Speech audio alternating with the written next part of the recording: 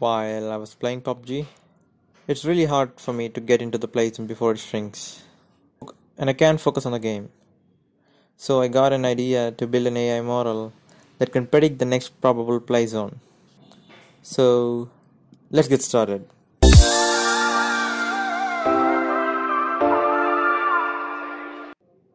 Predicting the next play zone means something like guessing where the next small circle would fall in the bigger circle.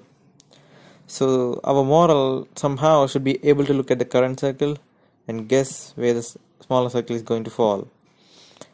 And I'm following the same design pattern, guys, which I have shared with you in my last video. If you haven't watched it, take a look at it. Okay, so to train a model we need data, like huge amount of data.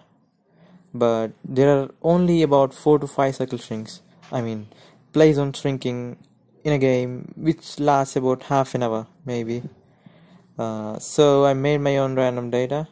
I quickly wrote a module which creates an ordered pair of outer circle center xy radius r and the inner circle center xy radius r. And I feed this to the neural net and it learned to predict the next probable play zone. The model works this way. First, it grabs the screen and computes the center and radius of the circle it sees, using which the next play zone is predicted. Of course, there are some pitfalls for this approach, because during the last play zone, the circle becomes really small that the model can see the circle and draws a circle which is approximated by the lines on the map.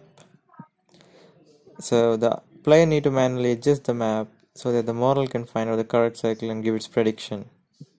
That's how it works, guys. Thanks for watching, and I will see you in my next video.